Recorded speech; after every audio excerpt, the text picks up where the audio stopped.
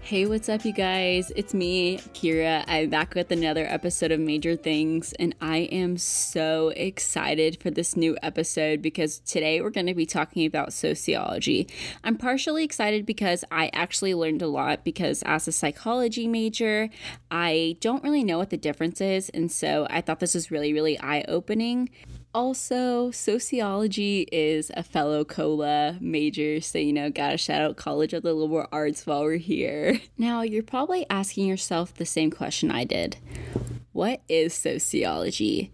And as I started doing my research, I found an amazing definition on UT's website. Sociology examines how people build institutions and organizations and react to social situations such as economic inequalities, religious movements, race relations, criminal justice, and more. A sociologist studies these phenomena with a variety of scientific tools, including collecting and analyzing statistical data and conducting surveys, experiments, focus groups, and in-depth interviews. The goal of sociological study is a better understanding of how all parts of society are related. So essentially, you're not just learning how society works, but how society affects other people's lives. Now you have a little bit of an understanding as to what sociology is. Let's talk about what sociology looks like here at UT. Here at UT, we offer a BA in sociology, which is offered by the College of the Liberal Arts, and our sociology program is ranked 11th in the nation. I personally didn't realize how amazing even our social science programs are here at UT. I mean, of course, we focus on business and STEM, but even our liberal arts majors are some of the best in the country, which I think is amazing and just goes to show you how amazing UT is. So let's get into the courses that a sociology major has to take. So of course, you have to take your normal government, history, literature, all of those courses. You have to take your UGS course once you're a Longhorn, and then you will have to take sociology courses. So these courses include Intro to Study of Society, Intro to Social Statistics, Intro to Social Research, and Sociological Theory. And on top of all these intro classes, you'll get to take some more fun upper division classes. And I did some research, and some of these include Food and Society, Economic Sociology of Health, and Sociology of Race and Work. So what does postgrad look like for this major? Of course, the first option is grad school. UT does have a grad school for sociology, but I'm actually just going to link that in our blog post, so be sure to check that out after you listen to this. And I'll also leave links to my sources and to helpful sociology websites on my blog post as well. The next option, which a lot of people go for, is law school. Sociology can help you understand how people work, which could help you in the field of law. Fun fact, Michelle Obama studied sociology at Princeton for her undergrad, so basically you could be Michelle Obama. Another fun fact, I love Michelle Obama. I doubt this is the last you'll hear about me talking about Michelle Obama because she is my absolute hero, so just had to throw that in there, just a little fun fact about me. However, you do not necessarily have to go to a postgraduate school. You could go straight into the workforce working for a social service agency. However, you might have to get a master's degree for some positions, or you could go into more corporate business settings such as HR or marketing, or you could go work in public administration. So now let's get into what I like to call the burning question. How much will you make? Of course, there's no way to know for sure, but according to payscale.com, someone with a sociology degree makes on average $60K a year. And this obviously would depend on the type of work you do, but I don't think this is a bad starting salary, especially if you're coming right out of college. This is honestly pretty amazing. So now that we've talked a little bit more about sociology, let's get into our interview. Hey, welcome to Major Things. So first, introduce yourself, tell us a little about your path to college and why you chose to be a sociology major. Yeah, so I come from a really small town and I graduated with like 104 people, so like not a lot of people. And then I came to UT, which was like the only school I applied to. I came to UT and it was just like a really big change. Like there was a whole bunch of people and I was like super scared. And I like started as a business major, but I did not like it at all. Like none of the classes interested me. And I just felt like super disengaged with like thinking about the future. I didn't know what I wanted to do after college. And so I like had to have like a really brutally honest conversation with myself of like how I could best use the skills that I have. And like I realized that I'm like a healer, like like a really empathetic listener. And so I decided that I wanted to eventually become a counselor. So I changed my major to sociology because a lot of sociology has to do with like mental health in a social context. And so I chose sociology and like I never looked back. Like I love it so much. That's amazing. I actually didn't know that about you, that you went from being a business major to a sociology major. I think that's amazing. I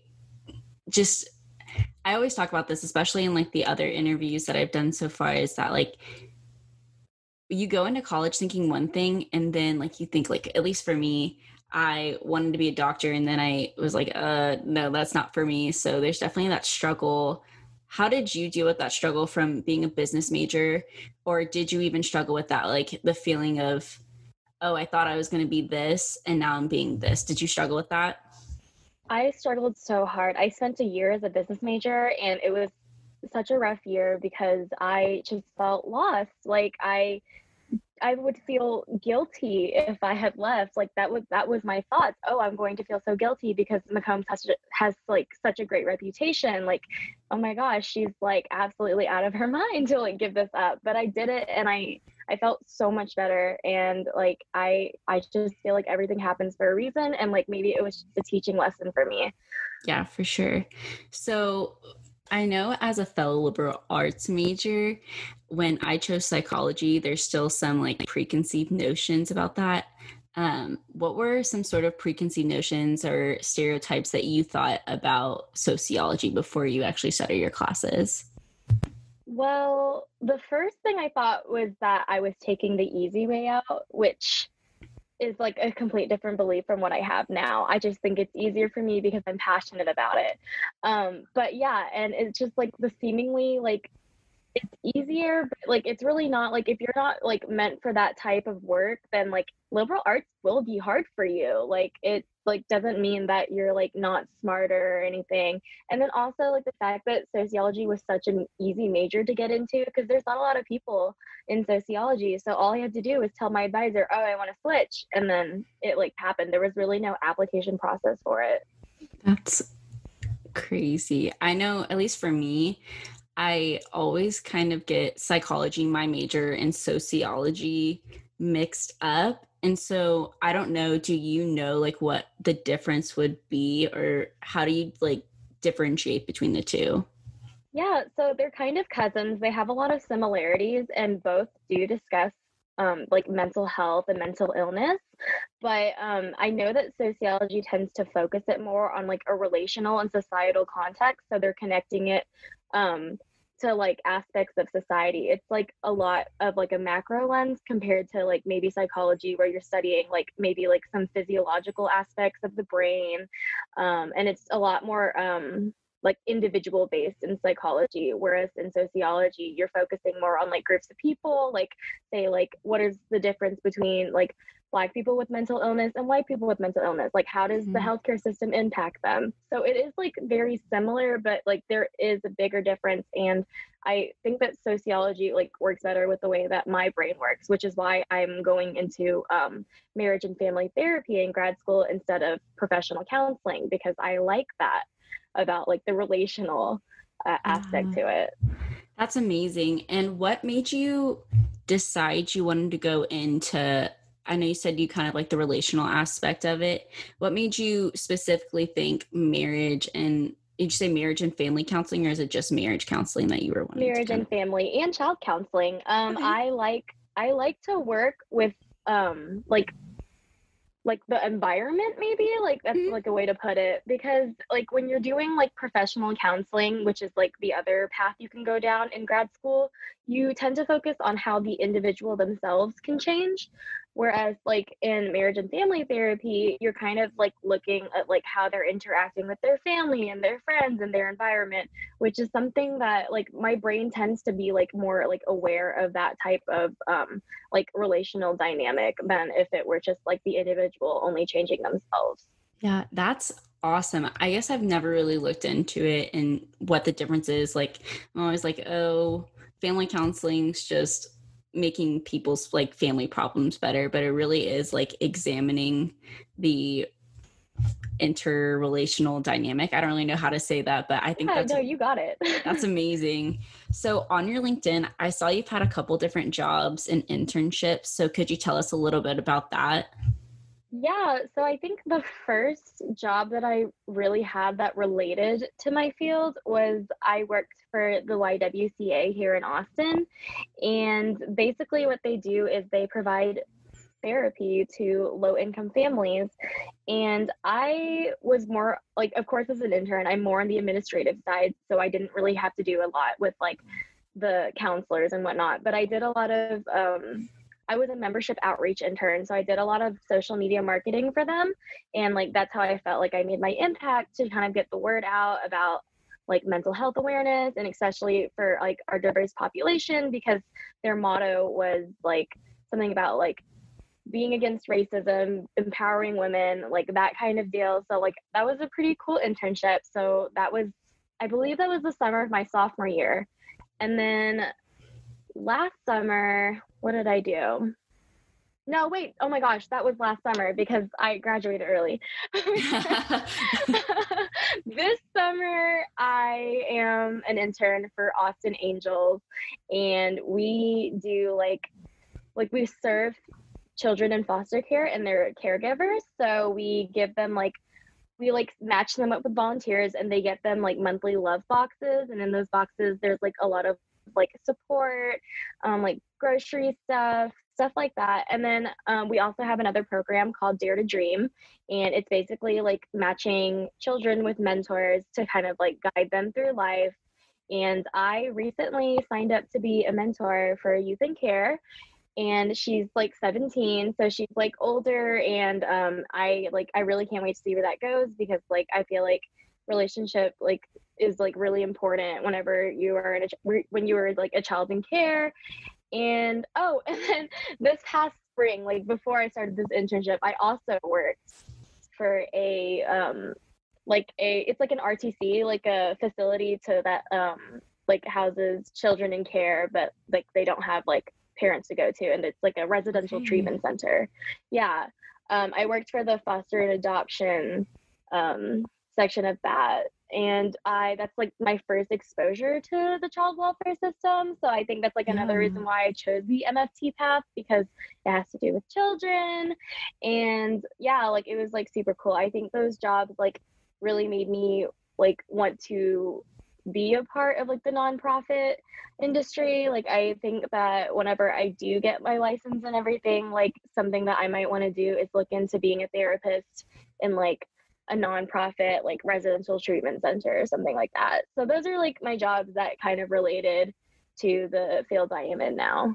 That's amazing. I have always wondered, well, first of all, how you even get involved in even the administrative side of counseling and working with kids in foster care. How do you find those opportunities? So in case there's some other future UT students or current UT students that are looking to either help out, volunteer, or even get an internship kind of like you did. Yeah, I'm not gonna lie, like it is kind of hard to find those type of jobs. I know for the YWCA and the Austin Angels job, what I did was I like did a Google search of nonprofits in Austin, and then I like went onto every website to see if they had like an internship page and like how to apply, and that's how I got those jobs. And then for the residential treatment center, I believe I found it on Hire a Longhorn because it was like a work study position. So it was like still related to my field, but I was also like be able to like earn money like towards my financial aid through that. So like you just have to kind of like search like in different ways and just kind of like try and find as many resources as you can. Yeah, because I know, at least for me as a first generation student, I didn't know how to search for internships. I didn't know how to search for jobs. And I think that's probably one of the most daunting things, because you can get into a college, but there's so much more to that. And everyone's getting internships and you're just like, how do I do that? And sometimes it's, at least I know for me, like I was scared to ask. And so I really appreciate you kind of giving us an insight into what that looked like. Yeah, So no, I 100% like agree. Like I am also a first generation student, so like I didn't know how to like find internships or anything. And like that's probably like one of the reasons why I like switched out of business school was like I didn't know how to find an internship. exactly. It's hard, and especially in business when it's cutthroat. It is so cutthroat. And I'm sure it is in other fields as well, but I think for smaller majors and smaller internships, it's more about getting out there and finding them rather than just them being there and you have to fight 12 billion people at a career fair, you know? For sure. Yeah. So I know you said that you're working as a case management intern at Austin Angels, right? Yeah. So how much longer are you going to do that? Are you going to go to grad school? Do you have any other job opportunities or anything like that? Yeah, so I didn't mention this earlier, but I am graduating like early next month. I'm in my like last leg of undergrad and I'm so thankful for that. And then so for this internship, it's ending like a couple days before I finish my courses, so that's like nice, I guess. It's like just a summer thing, but I will be going to grad school. I just found out yesterday that I have been accepted into a marriage and family therapy program. It'll be a master's of arts in counseling, and it starts literally 2 days before classes end for undergrad. So I have back-to-back school basically, but I'm super excited. It is like a dream come true. Like I've been waiting for this for so long. I am so incredibly proud of you. I wanted to make sure that I brought that up on this podcast just because I know you through Blue Bonnets, and whenever you told me, well, I asked you to do this before you even knew about that you got into grad school. And whenever you found out, I was like, I have to do this. I want to celebrate it. I know how hard you've worked. And I just want to let you know that I'm super proud of you for getting into grad school. I know it's a super big accomplishment. Thank you. You are so kind. I'm just like still like reeling from shock. Like it was already kind of a shock to be done like in 3 years because, like when you change your major, you kind of expect to have to stay maybe an extra semester or a year, but I don't know. Like I just feel like my passion for this field has like driven me and like pushed me to like be able to accomplish like things that I did not think I could accomplish during undergrad. That's amazing. So before we wrap up, do you have any advice for people looking into sociology? Yeah, actually I do. I think like if you're like on like the fence about it, like maybe just take a class and just like go for it. Like it is such an interesting major and I think you can learn a lot from it, and it applies to like so many different jobs. Like you don't have to be a therapist, you can be a lawyer. Like I know a girl that's in pre-law, you can go into like politics. Like there's so many things you can do with it, so just go for it. Like I don't think it's like a bad major at all. It's just not very popular because not a lot of people know about it. Yeah. Well, thank you so much for being on the podcast. I really, really appreciate you taking the time out of your day to let me interview you. And I wish you luck in grad school and after grad school and everything like that. I know you're going to be successful in everything that you do. Thank you so much. And thank you for having me. You're welcome. All right, you guys, this is the end of the episode, but I just wanted to say thank you from the bottom of my heart for listening again. It means the absolute world to me, whether you're just my friends listening to support me or whether this is someone new. I really appreciate you giving this podcast a listen. And be sure to share this with someone that you care about that might be struggling with their major, whether they're a senior in high school that hasn't picked out a major yet, or whether it's a college student that is struggling with their major. Send it to them and it might help them. You never know. Okay, guys, be sure to tune in next week when we're going to talk about a brand new major that I'm super excited about. Bye, y'all. Have a great week.